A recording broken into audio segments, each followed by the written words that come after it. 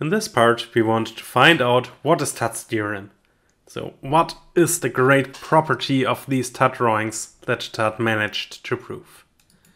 For that, we need a few more definitions. You remember, we defined a planar graph to be a graph that can be drawn in the plane such that no edges cross each other, and we said a graph is connected if there is a UV path for every pair of vertices. This connectivity we can extend to k-connectivity. A graph is k-connected if the graph remains connected after I remove any k-1 vertices. So for every choice of k-1 vertices, no matter what it is, if I remove them, the graph stays connected. So, this graph here, is this a 3-connected graph? No, it is not. If I choose number 1 and 4 and I remove them, then I get 2 connected components, one that consists of 2, 3 and one that consists of 5. However, if I add this additional edge here, then it's 1 component again, and then in fact we have a 3-connected graph.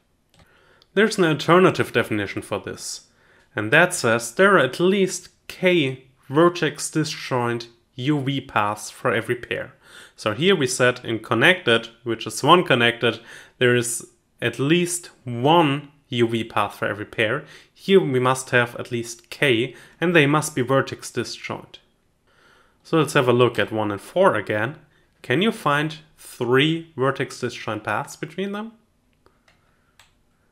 Well, we can take the path by a 5, we can take the path by a 3, and then there's only 1 edge left here, so we have to go to the 2, and then we have to go via this edge to the 4. So we have 3 vertex disjoint paths. There's no vertex except 1 and 4 that lies on 2 of them.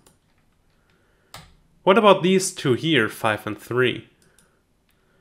And again, we take this edge here, we take that path, we take that path, and now we see why this graph before was not 3-connected. Now there's only this edge left.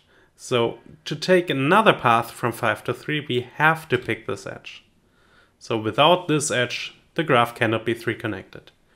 In fact, if you have a degree 2 vertex, then the graph can never be 3-connected. If you have a degree k-1 vertex, it can never be k-connected, because there's no way to find k vertex disjoint paths from it.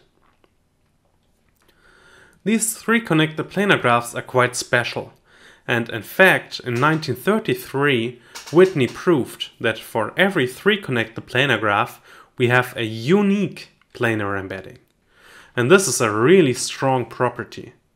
If we have biconnected graphs, then we can have an exponential number of planar embeddings. But if we are 3-connected, then there's only a single one, up to the choice of the outer face, depending on if you count that to be part of the embedding or not. I will give you a short proof sketch for this very basic theorem. So let's say we have 2 different embeddings of our graph G. They are different, that means that we must have some face in the second embedding that's not a face in the first embedding. And the face must always be a simple cycle, otherwise we have some cut vertex and the graph is only simply connected. So let's have a look at this cycle in embedding 1.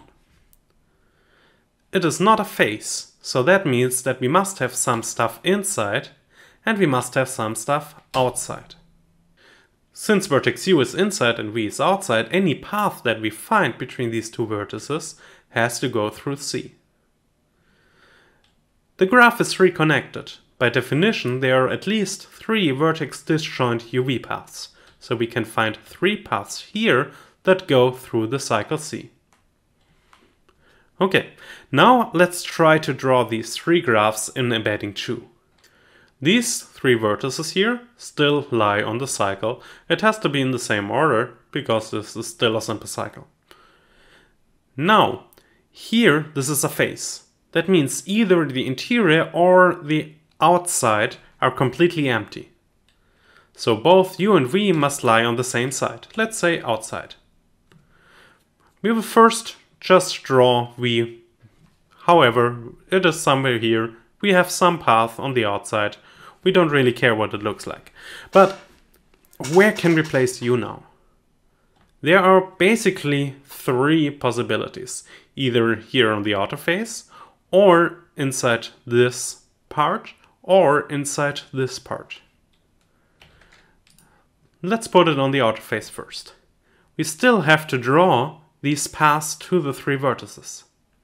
That's fine for the green and blue, but how do I connect it to the red vertex? There's no way. I either have to cross this green path here or this blue path here. There's no way we can draw this red path without a crossing. And the same happens if we put it inside here. Blue and red are fine, but the green one we cannot do without a crossing. And here, the blue we cannot do without a crossing. So there's no place where I can put the vertex U while still getting a planar embedding. And that means we have a contradiction. We cannot have two different embeddings. All embeddings are the same. So these three connected planar graphs are quite special. And they are also important for TUT. So if we have some three connected planar graph, and we pick a face of its unique embedding, and map it to a strictly convex polygon, then the unique TUT drawing is planar, and all the faces are strictly convex. And this is TUT's theorem. This is the amazing result that you get from these barycentric coordinates. You can just solve a simple system of linear equations. You only have to find this one face, and then you get a drawing that's planar and with strictly convex faces, which looks much more pretty than if you have faces like this one here that is not convex. And in the next and final part, we want to prove this theorem.